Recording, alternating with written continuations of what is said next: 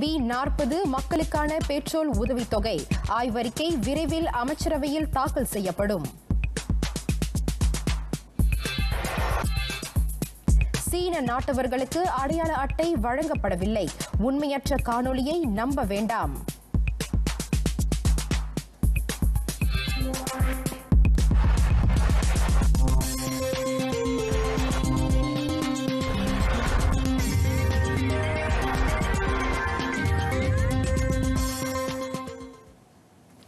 வணக்கம். RTM தமிழ் செய்தியுடன் நான் சூர்யா சம்பத்.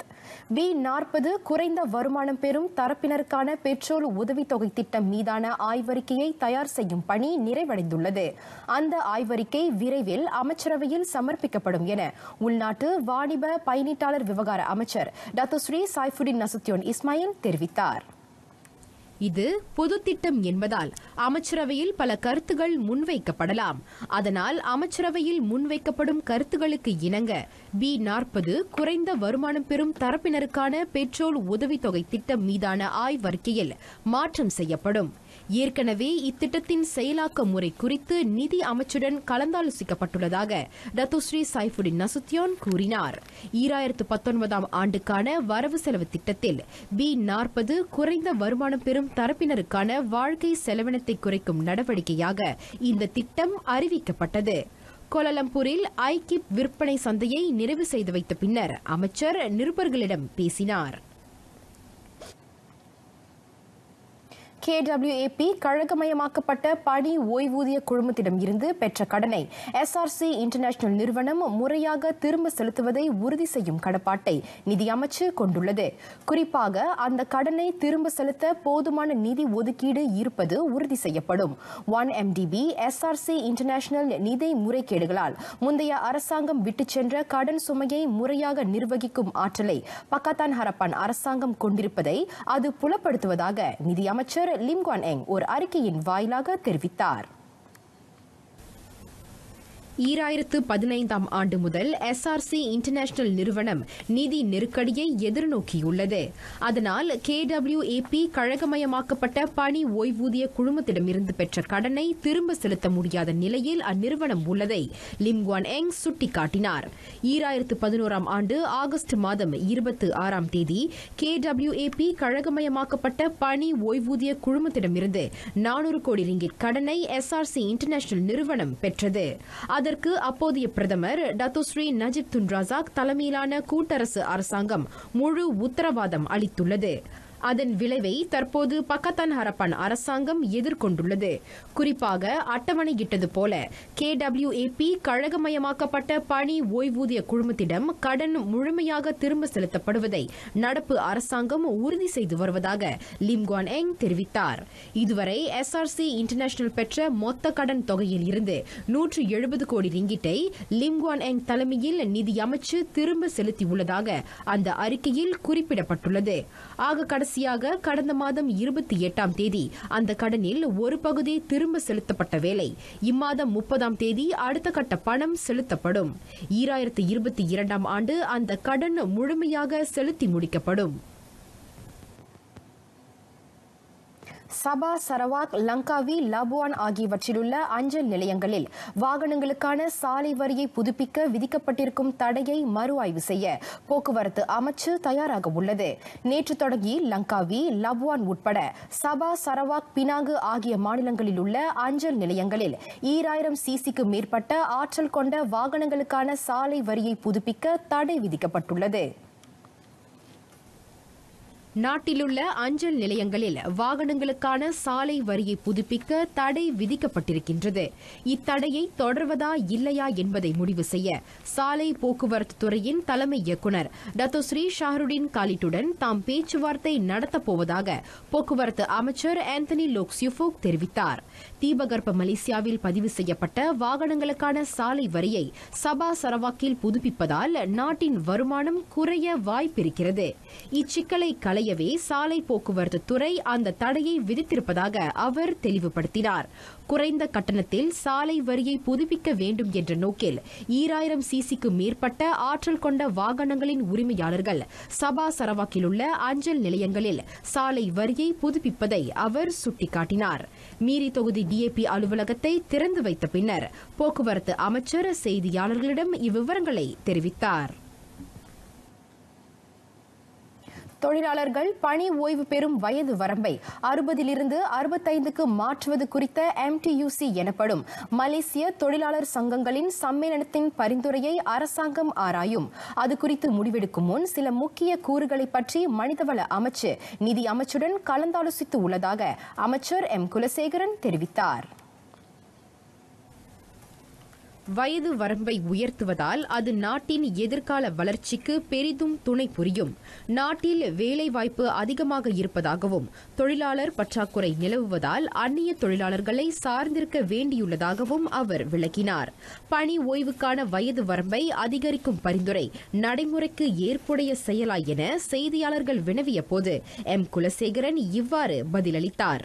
மேலும் வேலை சந்தைக்குள் புதிதாக நுழையும் பட்டதாரிகள் எந்தவொரு தொழில்திறன் பயிற்சியும் பெற்றிராத காரணத்தால் அவர்களுக்கு எளிதாக வேலை கிடைப்பதில்லை என அமைச்சர் சுட்டிக்காட்டினார். தொழிலாளர்களுக்கு வழங்கப்படும் வாழ்க்கை செலவின தொகையை அதிகரிக்கும் பரிந்துரை பற்றியும் நிதி அமைச்சிடம் பல கருத்துக்களை தெரிவித்திருப்பதாக அமைச்சர் கூறினார். அடுத்த ஆண்டுக்கான வரவு செலவு திட்டத்தில் தனியார் துறை தொழிலாளர்களுக்கு வழங்கப்படும் வாழ்க்கை செலவின தொகையை 500 ரிங்கேட் அல்லது அதற்கும் கூடுதலாக உயர்த்துவது உட்பட சில பரிந்துரைகளை நேற்று மலேசிய தொழிலாளர் சங்கங்களின் சம்மேளனமான MTUC அரசாங்கத்திடம் முன்வைத்திருந்தது. பிரதமர் டாக்டர் மகாதீர் முகமது கம்போடியா தலைநகர் ஃப்னோம் பெனுக்கு 3 நாள் அலுவல் பயணம் மேற்கொண்டுள்ளார். கம்போடிய பிரதமர் ஹுன்சேனின் அழைப்பை ஏற்று பிரதமர் அந்நாட்டிற்கு சென்றுள்ளார். உள்ளூர் நேரப்படி ஏறக்குறைய காலை மணி 9:35க்கு பிரதமர் ஃப்னோம் பென் அனைத்துலக விமான நிலையத்தை சென்றடைந்தார். பிரதமருடன் அவரது துணைவியார் டாக்டர் சித்தி ஹாஸ்மா முகமது அலியும் சென்றுள்ளார். பிரதமர் தம்பதியரை கம்போடிய சிறப்பு விவகாரங்களுக்கான அமைச்சர் டாக்டர் ஒஸ்மான் ஹசானும் கம்போடியாவுக்கான மலேசிய தூதர் எல்டின் ஹுசைனி முகமது ஹஷிமும் வரவேற்றனர். ஃப்னோம் பென் ரோயல் பல்கலைக்கழக கல்வியாளர்கள் மாணவர்களுடனான கலந்துரையாடல், அங்குள்ள இஸ்லாமிய தலைவர்களுடனான சிறப்பு சந்திப்பு உட்பட நாளை கம்போடிய சுதந்திர நினைவகத்தை பார்வையிடுதல் என பல நிகழ்ச்சிகளில் பிரதமர் கலந்து கொள்ளவுள்ளார். தொடர்ந்து பீஸ் பேலஸ் என்றழைக்கப்படும் கம்போடிய பிரதமரின் அலுவலகத்தில் பிரதமருக்கு அதிகாரப்பூர்வ வரவேற்பு வழங்கப்படும். கம்போடிய பிரதமர் ஹுன்சேனும் டாக்டர் மகாதீரும் சந்திப்பு நடத்துவார்கள். பின்பு இரு நாட்டு தலைவர்களின் முன்னிலையில் இரட்டை வரிவிலக்கு ஒப்பந்தமும் மலேசியா கம்போடியா சுற்றுலாத்துறை ஒத்துழைப்புக்கான புரிந்துணர்வு உடன்படிக்கையும் கையெழுத்திடப்படும். 1,65,00,000 மக்கள் தொகையை கொண்ட கம்போடியா ஆசியான் வட்டாரத்தில் மலேசியாவின் 8வது பெரிய வர்த்தக பங்காளியாகும். இவ்வாண்டின் முதல் 6 மாதங்களில் இவ்விரு நாடுகளின் வர்த்தக மதிப்பு 1,780 கோடி ரிங்கிட்டை எட்டியுள்ளது. பெட்ரோலியத்தை தவிர்த்து ரசாயன பொருட்களையும் மின்னியல் சாதனங்களையும் மலேசியா கம்போடியாவிற்கு ஏற்றுமதி செய்து வருகிறது. மேலும் கம்போடியாவில் சொத்துடைமைகளிலும் சேவைத்துறை, குறிப்பாக தங்கும் விடுதிகளிலும் மலேசியா அதிகமான முதலீட்டை செய்துள்ளது. நாட்டிற்குள் சட்டவிரோதமாக நுழைந்த சீன நாட்டவர்களுக்கு கப்போங் DAP மைகாட் அடையாள அட்டைக்கான பதிவு நடவடிக்கைகளை மேற்கொள்ள திட்டமிட்டுள்ளதாக சமூக ஊடகங்களில் பகிரப்பட்டு வரும் காணொலியில் உண்மையில்லை. அது பழைய காணொலி. அத்துடன் அக்காலகட்டத்தில் தவறாக புரிந்து கொள்ளப்பட்ட தகவலுடன் அக்காணொலி பரப்பப்பட்டதாக தேசிய பதிவுத்துறை தெளிவுபடுத்தியது. கடந்த ஆண்டு இறுதியில் கப்போங் நாடாளுமன்ற தொகுதி DAP அலுவலகத்தின் ஏற்பாட்டில் நடத்தப்பட்ட நிகழ்ச்சியில் அடையாள அட்டை, குடியுரிமை ஆகிய ஆவணங்களுக்கு விண்ணப்பிக்கும் முறை குறித்து விளக்கமளிக்கப்பட்டது. அங்கு விளக்கமளிப்பு கூட்டம் மட்டுமே நடத்தப்பட்டதாகவும் அடையாள ஆவணங்களை பெறுவதற்கான பதிவு நடவடிக்கைகள் ஏதும் மேற்கொள்ளப்படவில்லை என்றும் தேசிய பதிவுத்துறை அதன் அறிக்கையில் குறிப்பிட்டுள்ளது. ஆனால் உண்மையற்ற தகவலுடன் காணொலி பரப்பப்பட்டதன் விளைவாக அந்த சமயத்தில் நிரந்தர குடியுரிமை இல்லாதவர்களும் தற்காலிக அடையாள அட்டையை கொண்டிருந்தவர்களும் சம்பந்தப்பட்ட ஆவணங்களை பெறுவதற்காக கோலாலம்பூர் மாநகர் மன்ற அலுவலகத்திற்கு திரளாக வந்திருந்தனர். நாட்டின் குடியுரிமையை பெறுவதற்கு பெறுவதற்கான வழிமுறைகள் விளக்கப்பட்டதோடு விண்ணப்பிக்க விரும்புவோர் அருகிலுள்ள தேசிய பதிவுத்துறை அலுவலகத்திற்கு செல்லுமாறும் கேட்டுக் கொள்ளப்பட்டிருந்தனர். அந்த காணொலியே மீண்டும் பரப்பப்பட்டுள்ளது. பொது அமைதிக்கு ஊறு விளைவிக்கும் வகையிலும் மக்களிடையே குழப்பத்தை ஏற்படுத்தும் நோக்கிலும் இதுபோன்ற தவறான காணொலிகளை சமூக ஊடகங்களில் பரப்பி வருவதை பொதுமக்கள் நிறுத்த வேண்டும் என தேசிய பதிவுத்துறை கேட்டுக் கொண்டுள்ளது. தொடர்ந்து அக்காணொலியை பகிர்ந்தால் சம்பந்தப்பட்டோர் மீது சட்ட நடவடிக்கை எடுக்கப்படும் என அத்துறை எச்சரித்துள்ளது. பல்லின மக்கள் வாழும் இந்நாட்டில் இன உணர்வுகளை தூண்டக்கூடிய சர்ச்சையான விவகாரங்களை முன்னெடுக்க வேண்டாம் என பொதுமக்களுக்கு போலீஸ் மீண்டும் அறிவுறுத்தியுள்ளது. அவ்வாறு நாட்டின் பாதுகாப்புக்கும் பொது அமைதிக்கும் ஊறு விளைவிக்கும் வகையில் நடந்து கொள்ளும் பொறுப்பற்ற தரப்பினர் மீது தக்க நடவடிக்கை எடுக்க போலீஸ் ஒருபோதும் தயங்காது என புக்கிட் அமான் குற்றப்புலனாய்வுத்துறை இயக்குநர் டாத்தோக் ஹுசீர் முகமது நினைவுறுத்தினார். இன உணர்வுகளை தூண்டும் விவகாரங்களுடன் சம்பந்தப்பட்ட சில விசாரணைகள் தற்போது குற்றவியல் சட்டம் 505C பிரிவின் கீழ் விசாரிக்கப்பட்டு வருவதாக டத்தோ ஹுசீர் முகமது கூறினார். குறிப்பிட்ட இனத்தை அல்லது ஏதாவது ஒரு தரப்பினரை குறிவைத்து தூண்டிவிடும் உள்நோக்கத்துடன் பொதுவில் அவதூறு அறிக்கைகளை வெளியிடுவது போன்ற செயல்கள் இன உணர்வு சம்பந்தப்பட்ட விவகாரங்களை உட்படுத்திய விசாரணைகளாகும் என்றார் அவர். அதேவேளை அமைதியை சீர்குலைக்கும் நோக்கத்துடன் வேண்டுமென்றே அவமதிப்பு சர்ச்சைகளை எழுப்பும் விவகாரங்கள் 504வது பிரிவின் கீழ் விசாரிக்கப்படுகின்றன. இதற்கு முன் வாக்குமூலம் பதிவு செய்யப்பட்ட மத போதகர் டாக்டர் ஜாகிர் நாயக்கின் விசாரணையும் அச்சட்ட பிரிவின் கீழ் மேற்கொள்ளப்படுவதாக அவர் கூறினார். அவ்விசாரணையின் அடுத்த கட்ட நடவடிக்கைக்காக தேசிய சட்டத்துறையின் முடிவுக்காகவும் உத்தரவுக்காகவும் போலீஸ் தரப்பு காத்திருப்பதாக டத்தோ ஹுசீர் முகமது மேலும் சொன்னார். இந்நாட்டு இந்தியர்கள் பிரதமருக்கு ஆதரவளிக்கவில்லை என்றும் சீனர்கள் மலேசியாவிலிருந்து வெளியேற வேண்டும் என்றும் அந்த மத போதகர் சர்ச்சைக்குரிய கூற்றை வெளியிட்டிருந்தார். அமைச்சர் ஒருவரை உட்படுத்திய ஆபாச காணொலி விவகாரம் அதன் தொடர்பில் அம்னோ உச்சமன்ற உறுப்பினர் டத்தோ லொக்மான் நூர் அடாம் நாளை மீண்டும் போலீஸ் விசாரணைக்கு அழைக்கப்பட்டுள்ளார். இவ்வழக்கை பற்றிய விசாரணை அறிக்கை தேசிய சட்டத்துறைக்கு அனுப்பப்பட்டு அடுத்த கட்ட நடவடிக்கையை மேற்கொள்வதற்கான உத்தரவும் பெறப்பட்டுள்ளதாக டத்தோ ஹுசீர் முகமது கூறினார்.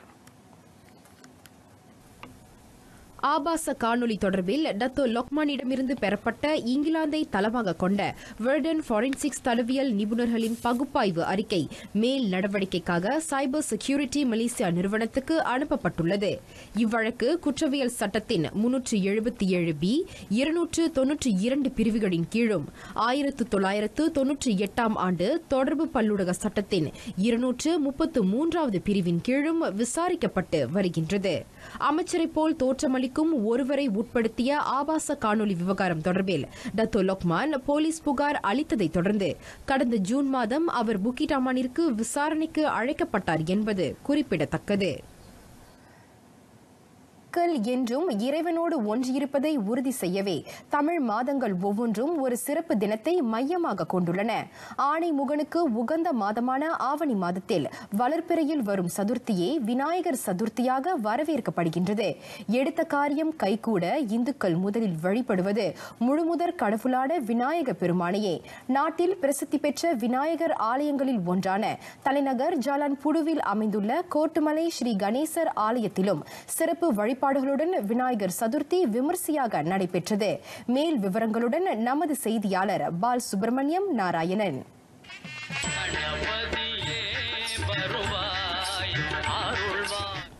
காலை முதலே பிள்ளையாருக்கு அபிஷேகத்துடன் கூடிய சிறப்பு வழிபாடுகள் நடைபெற்றன. பால், பன்னீர், சந்தனம், பஞ்சாமிர்தம் ஆகியவற்றால் கணேசமூர்த்திக்கு அபிஷேகம் செய்யப்பட்டது.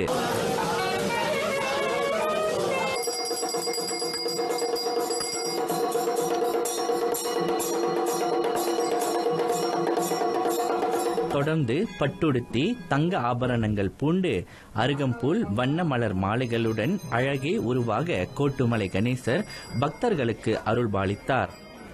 பழங்கள் பலகாரங்களுடன் கணேசருக்கு பிடித்த மோதகமும் படைக்கப்பட்டது. சிவாச்சாரியர்களின் வேத மந்திரங்கள் தேவார முழக்கத்துடன் முழு முதற் கடவுளாம் கணபதிக்கு கற்பூர தீபாராதனை காட்டப்பட்டது. அச்சமயத்தில் தோப்பு கரணம் போட்டும் தலையில் குட்டிக் கொண்டும் கூடியிருந்த பக்தர்கள் பக்தியுடன் மனமுருகி கணபதியை வழிபட்டனர்.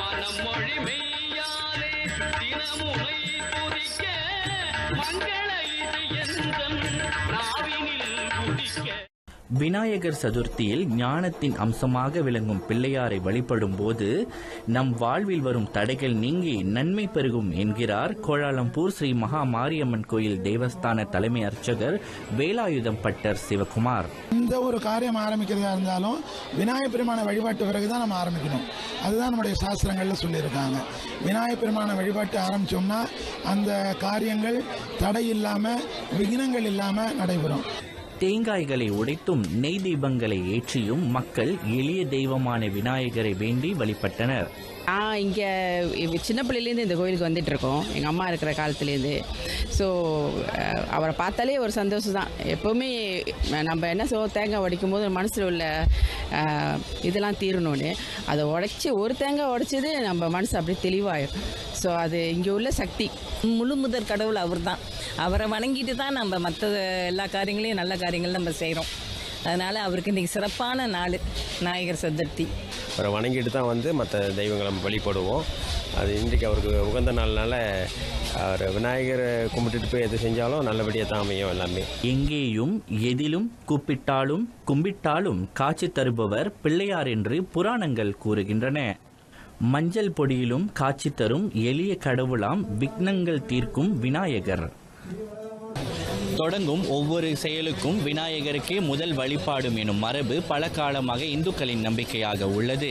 எனவே சதுர்த்தியான இன்று விநாயகரை வழிபட்டால் தீராத வினைகள் தீரும், சகல பாக்கியங்களும் கிடைக்கும் என்கின்றன புராணங்கள். RTM தமிழ் செய்திக்காக நான் பால் சுப்பிரமணியம் நாராயணன்.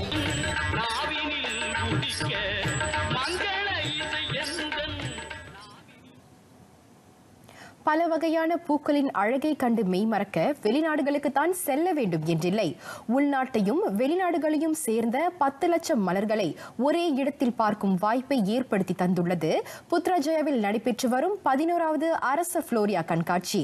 ஓய்வு நேரத்தை இதமான முறையில் செலவிட உங்களின் வருகைக்காக காத்திருக்கும் அக்கண்காட்சி குறித்த தகவலுடன் ருஃபினா மேரி எம்ப்ரோஸ். நேற்று முன்தினம் தொடங்கி இவ்வாறு சனிக்கிழமை வரை நடத்தப்படும் இக்கண்காட்சியில் வருகையாளர்களை கவரும் பல அம்சங்கள் இடம்பெற்றுள்ளன. 500க்கும் மேற்பட்ட வகை ஆர்கிட் மலர்கள், 100க்கும் அதிகமான போன்சாய் செடிகள், வெவ்வேறு வடிவங்களில் அமைக்கப்பட்ட 70க்கும் கூடுதலான காட்சி கூடங்கள், மலர்களின் வண்ண கலவை கண்களை கட்டிப்போட இதமான காற்று வருட, மலர்களின் நறுமணத்தை நுகர்ந்தவாறு பூங்காவில் நடந்து சென்றவாறே இந்த ரம்மிய காட்சியை ரசிக்கலாம். இந்த அழகிய தருணங்களை புகைப்படம் எடுத்து மகிழ்ச்சியில் திளைத்திருந்த வருகையாளர்களை அணுகி அவர்களின் அனுபவத்தை கேட்டறிந்த போது, நல்லா அழகாக செய்கிறாங்க. ஆர்கிட்ஸ் எங்கே பார்த்தாலும் பூவாக இருக்குது, மனசுக்கு ரொம்ப அமைதியாக இருக்குது, ஆசையாக இருக்குது. நாங்கள் நம்பவே இல்லை எவ்வளோ கூட்டமாக இருக்கோன்னு. ஆனால் இங்கே வந்து பார்த்தோன்னா எல்லா இடம் ஆளும் இருக்காங்க. ஒரு சந்தோஷமாக இருக்குது. ஒரு லீவ் லேண்டில் ஒரு நல்ல காரியம் பண்ணுறோன்னு ஒரு ஐடியாவும் கிடைக்கிது பாருங்க. நம்மளும் வச்சு இந்த மாதிரி கொஞ்சம் அரேஞ்ச் பண்ணால் அழகாக இருக்கும் அப்படின்ட்டு ஒரு idea கிடைக்குது உங்களுக்கு. Rasa seronok sebab benda ni kadang setahun sekali kan. Jadi kita ada peluang bawa anak-anak kita tengok, kenal bunga, kenal pokok, dan cara dia orang tanam pokok macam mana. Compare to other country, Malaysia pun ada tempat yang menarik, ada bunga-bunga yang cantik. Bukan saja dekat Japan ada sakura, Malaysia pun ada bunga yang cantik. Enjoyed it tremendously. I'm a flower person from Australia, and then to see all these orchids and tropical plants in one place is fantastic. மலர் செடிகளையும் மரங்களையும் வளர்த்து இயற்கையை காக்கும் நமது பங்கை ஆற்றவும் இக்கண்காட்சி வழிவகுக்கிறது. இங்கு திறக்கப்பட்டுள்ள முகப்புகளில் அவற்றை வாங்கிச் சென்று வீடுகளை இயற்கை சூழ்ந்திருக்க செய்யலாம். இன்னும் 6 நாட்கள் எஞ்சியிருக்கின்றன. வாய்ப்பை நழுவ விடாமல் புத்ராஜயா அரச புளோரியா கண்காட்சிக்கு சென்று வாருங்கள். இவ்வாண்டுக்கான புளோரியா கண்காட்சி உள்ளூர் மக்களின் வருகையை மட்டுமன்றி சுற்றுப்பயணிகளின் வரவேற்பையும் பெற்றுள்ளது. இக்கண்காட்சி நாட்டின் சுற்றுலாத்துறையின் மேம்பாட்டை உந்தச் செய்வதோடு தாவரவியல் மற்றும் தோட்டக்கலை சார்ந்த வியாபாரத்திற்கும் சிறந்த வாய்ப்பாக அமையும் என எதிர்பார்க்கப்படுகிறது. புத்ராஜயா தாவரவியல் பூங்காவிலிருந்து RTM தமிழ் செய்திக்காக நான் ருஃபினா மேரி எம்ப்ரோஸ்.